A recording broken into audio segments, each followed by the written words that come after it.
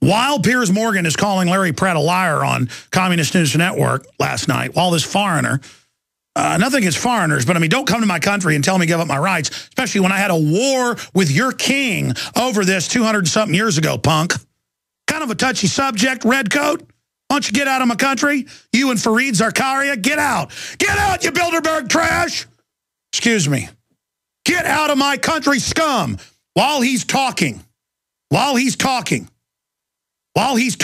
to be showing statistics where their crime rate exploded in England, highest in Europe after they took the guns, and how our crime rate is dropping. Guns are saving this country, and they are taking each little crime and making it huge on the news to give you the perception. Just like Jaws made people think there were great whites eating everybody. 5 great white deaths a year. Not real, folks. This isn't real. Let's start playing this piece of trash. Here it is.